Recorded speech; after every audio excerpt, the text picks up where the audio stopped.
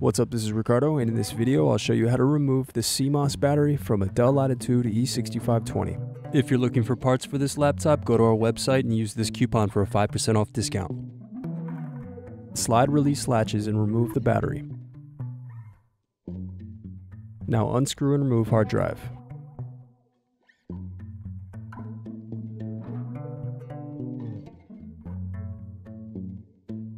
Now unscrew and remove access door.